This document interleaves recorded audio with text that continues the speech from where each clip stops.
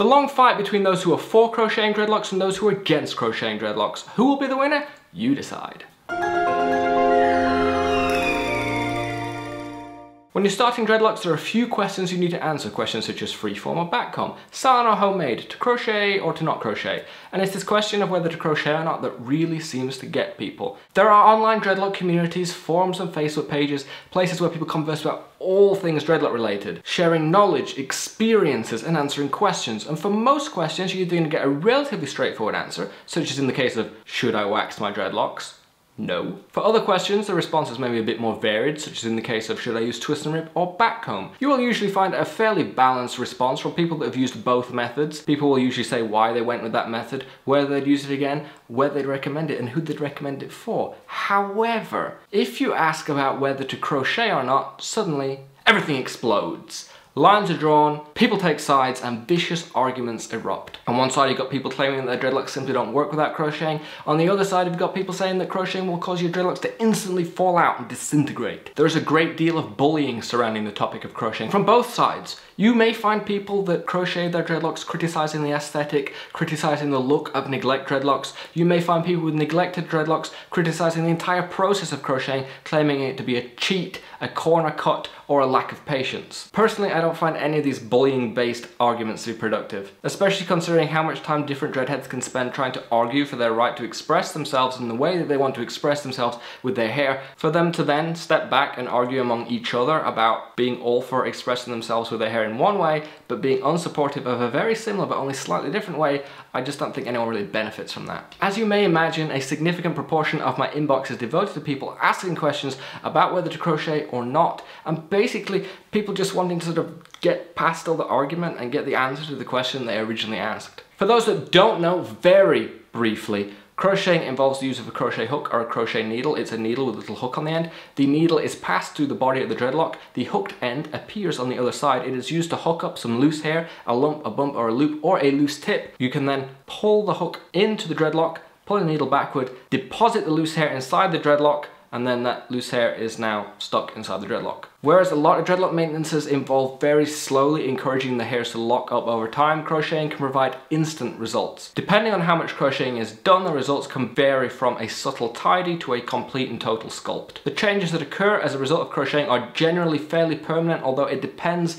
on the individual's dreadlocks. If you still have very young, loose dreadlocks, you can find that the body of the dreadlock is not yet mature enough to hold on to everything that you crochet in. And if you're pulling in lumps, bumps, and loops, you can find that more lumps, bumps, and loops continue to form as the dreadlock continues to mature, because the dreadlock is not yet done progressing. However, with more mature dreadlocks, you can find that the crochet maintenance leads to much more permanent results, with loose hairs getting pulled in and generally staying pretty pulled in, but that does not, of course, guarantee that other patches of loose hairs will not present themselves over time, as they tend to do with dreadlocks. The instant and usually fairly permanent changes that occur as a result of crocheting allows people who are unhappy with certain aspects of their dreadlocks to change those aspects. This may be particularly useful for people who are in situations such as employment or education where they cannot have their dreadlocks looking a certain way and need to change how they look instantaneously. And of course, there are also people whose dreadlocks have started to develop naturally in a path that is not necessarily the path that they want their dreadlocks to take. Crocheting allows people to change their dreadlocks in that way. On to the arguments surrounding risks, problems, damage, and destruction.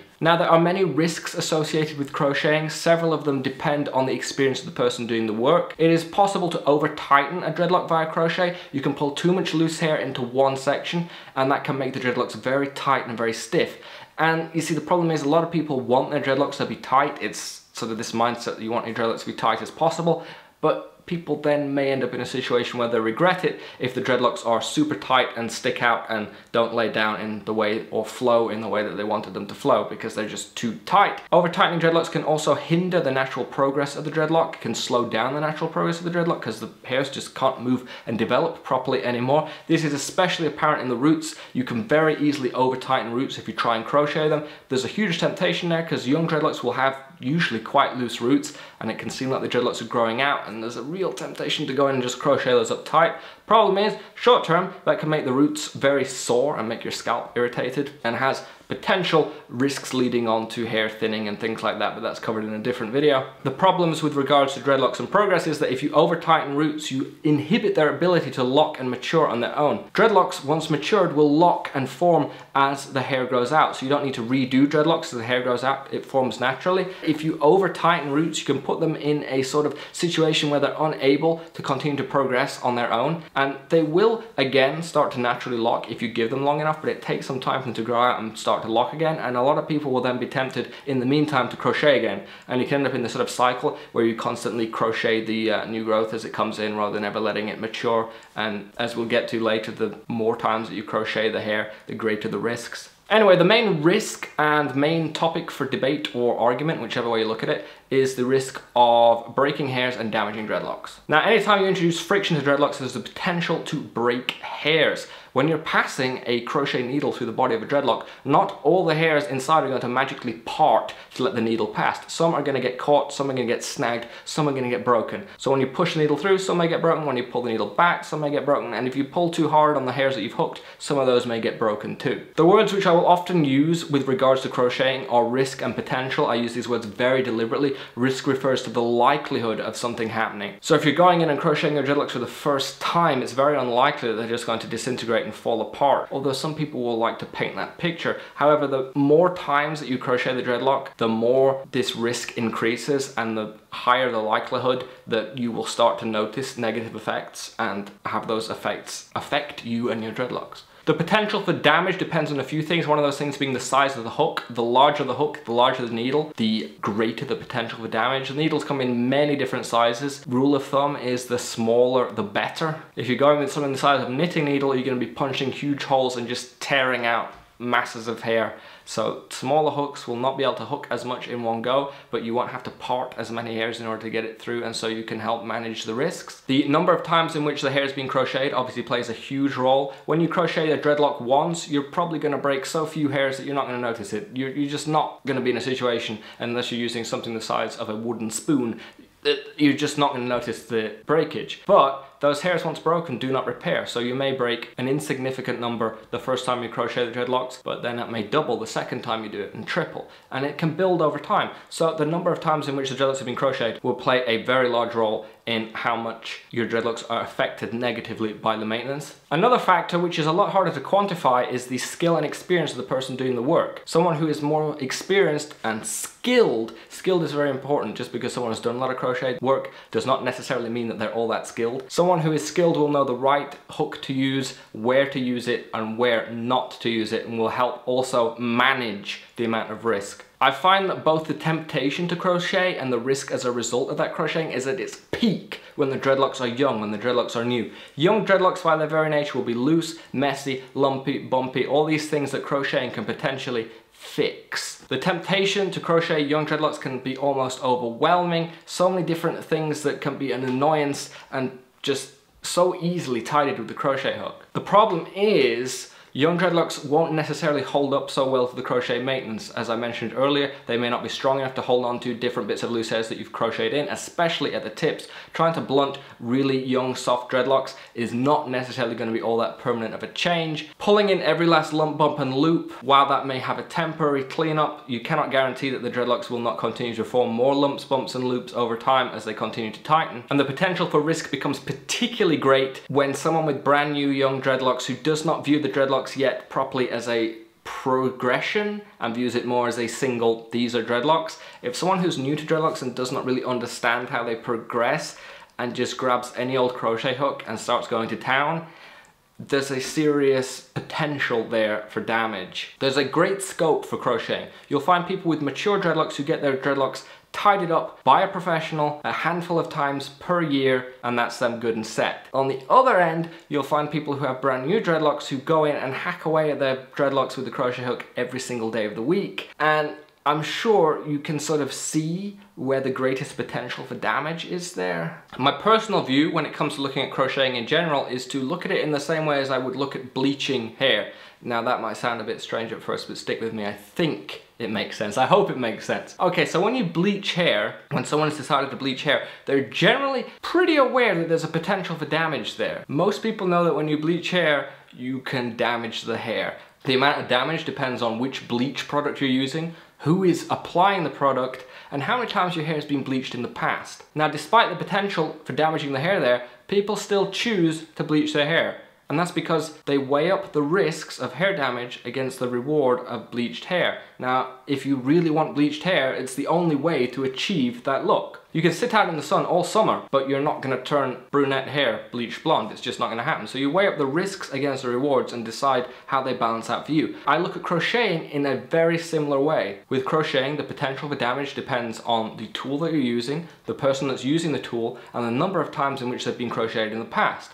Again, the results are pretty unique. The only way that you're going to get your dreadlocks looking crocheted is to crochet them. You have to weigh up the risk against the reward, the risk of damage against the reward of getting your dreadlocks to look that certain way. Because crochet dreadlocks, that is a look that some people really aspire to. Not everyone, but some people want their dreadlocks to look that way. And if that is a look that you aspire to, just like sitting out in the sun all summer is not going to bleach your hair to platinum blonde, waiting for your dreadlocks to look crocheted by neglecting them for years is not necessarily going to provide you with the results you want. You can wait 5, 10, 15 years of neglect and it's still not going to look like they were crocheted, for better or worse. Some people want a natural, neglected, freeform, organic look. Some people want a smooth, uniform, crocheted look. Now, following the path for one and expecting the results for the other is probably not going to pay off for you. So you have to be aware of what you want and choose accordingly. At the end of the day, you're growing your hair for you. You're dreadlocking your hair for you. You're the one that has to wear them,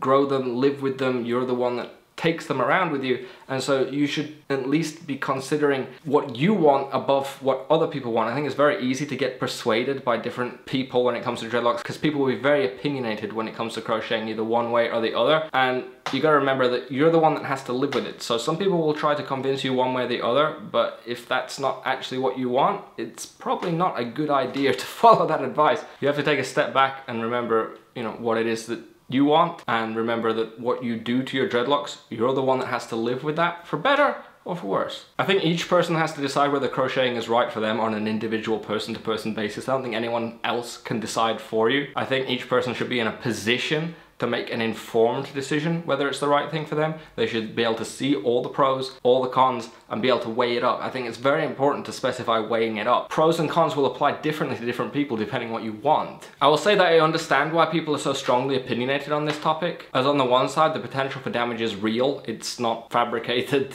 There is a serious potential for damage, and if you're not prepared for that, or if you're not, you know, being aware or responsible when it comes to your maintenance, then it's something that you can very easily run into. I've had lots of different people come to me sending questions where they've ended up in all sorts of different situations. People who've gone into crocheting blind and aware of what to use, how to use it, or any of the pros and cons, and ended up hacking their hair to pieces. Some people who wanted really natural looking dreadlocks but got impatient and thought that crocheting was the way to speed along the process, and then realizing their dreadlocks no longer look the way that they want them to look, and they may never look the way that they want them to look now. I've had messages from people that have ended up with thinning either on the body or the roots, and you know, you just have to be aware and responsible and make that decision for yourself and live with your decision. But on the other end, there's all this negative stuff. On the other end, there are thousands and thousands and thousands of people out there who have crocheted their dreadlocks for maintenance and been incredibly happy with their dreadlocks. People will maintain their dreadlocks in this way either because they need to for their employment or their education or whatever situation they're in,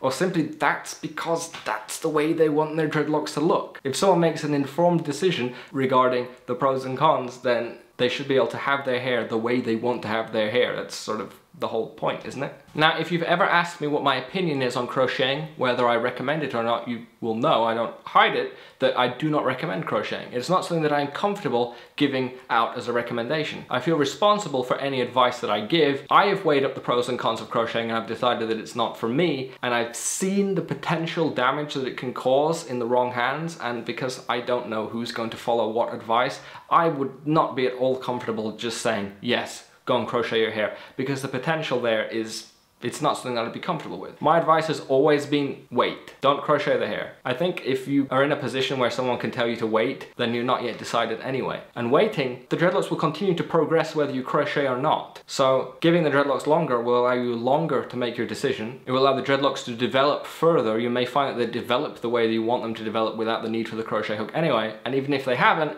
there would be less there that you'd potentially need to work on, and the results would be more permanent. And I'm much more comfortable giving that advice rather than saying, yeah, go crochet, do what you want, because I don't think that I personally would be able to live with all the results that come back to me. At the same time, I don't try and stop people crocheting. If you are a responsible adult, you've weighed up the pros and cons, and you've decided that crocheting is the look that you want, and it's worth it to you as an individual without any sort of outside pressure to do one thing and the other, then who is anyone to tell you no? It's your hair, it's your happiness. You should do what you want.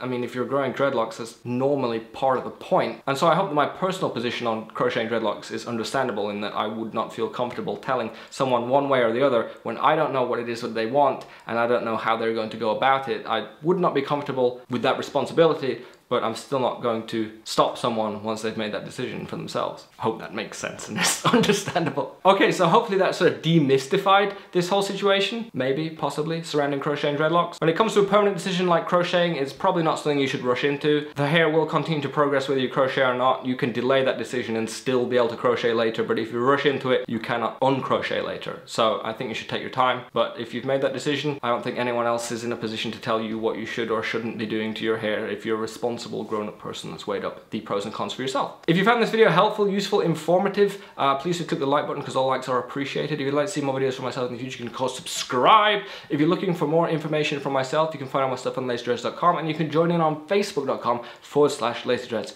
I'd like to thank you guys for watching. I hope to see you again for the next one. Farewell.